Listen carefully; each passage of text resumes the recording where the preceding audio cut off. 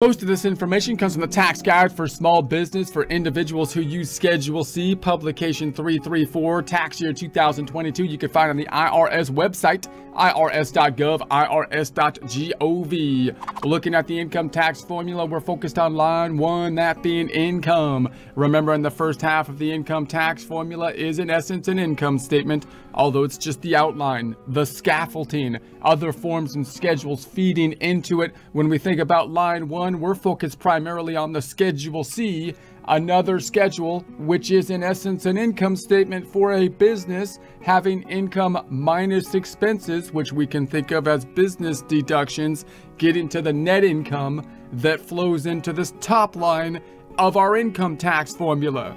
This is the first page of the 1040. We're focused on line 8. The Schedule C flows to the Schedule 1, which flows to the first page of the 1040 here. Here is the Schedule C, which in essence is an income statement with income and expenses. How do I pay income tax? We're thinking about this question from the perspective of a small business owner, one that reports on a Schedule C. Federal income tax is a pay-as-you-go tax. You must pay it as you earn or receive income during the year. Although most people have probably heard this and are probably paying on a pay-as-you-go system, I don't think this concept really sinks in for many people. And when people move from a W-2 type of employee situation to their own business, they are often shocked and don't fully understand this concept in my experience. So let's take a step back here and think about the big picture.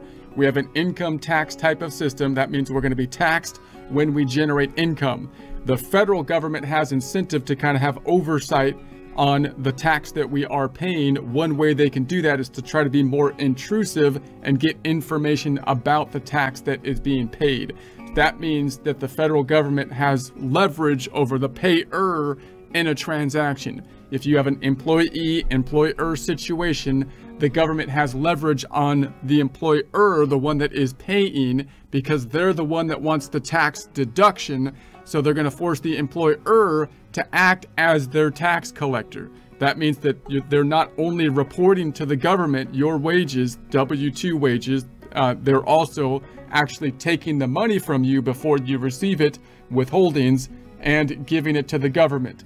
Now, the government would want that to happen during the year as the year goes through, because what they don't want to have happen is that you file the tax return by April 15th of the following year, and then you have this big tax bill that in essence you can't pay at that point. So if the government wants to get paid, it makes sense for them to want to get paid during the year. At each paycheck, you give a piece to the government. That means they're more likely to receive their money than if they waited till the end of the year and then you give them all of the money at one point in time.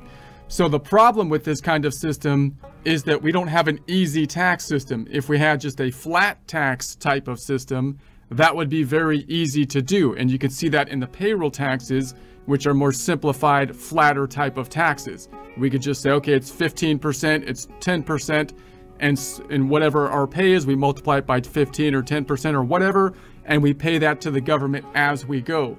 But we don't have a flat tax. We have a progressive tax that's combined with a whole lot of deductions and a whole lot of other complexities and credits and whatnot. That means trying to understand how much I should pay out of a single paycheck when I think about how much I'm going to earn for the entire year is quite difficult. So that's why we have the W-4 form and we try to figure it out. And the goal is to shoot for a refund. We shoot for a refund not because we want to have just money to spend during that time, like it's a holiday when tax season comes, but because we're trying to avoid penalties and interest by underpaying. If we underpay, then the IRS is going to hit us not only with the tax we owe, but also with the penalties and interest. That's what we're trying to avoid. That's why the tax tables are set up to overpay a bit, because the complexity of the tax code isn't perfect and we can't hit the target, exactly.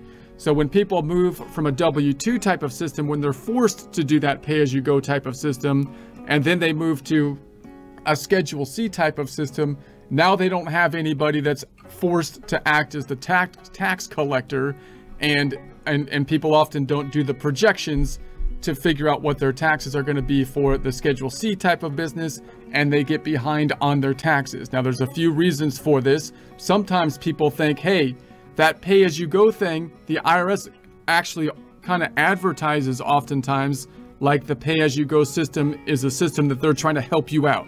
We're trying to help you out by having you pay, at every paycheck so that you don't end up paying at the end of the year. It's just something to help you out. And we're gonna force the withholdings to happen during that time period.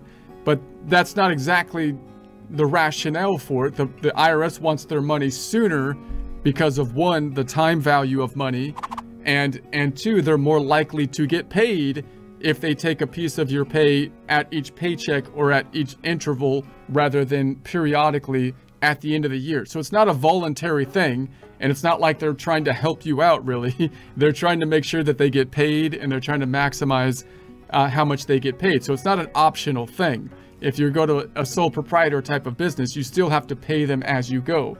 The other problem is, of course, I don't know how much income I'm going to make. It's a new business. Even if it's not a new business, my income could fluctuate wildly from year to year.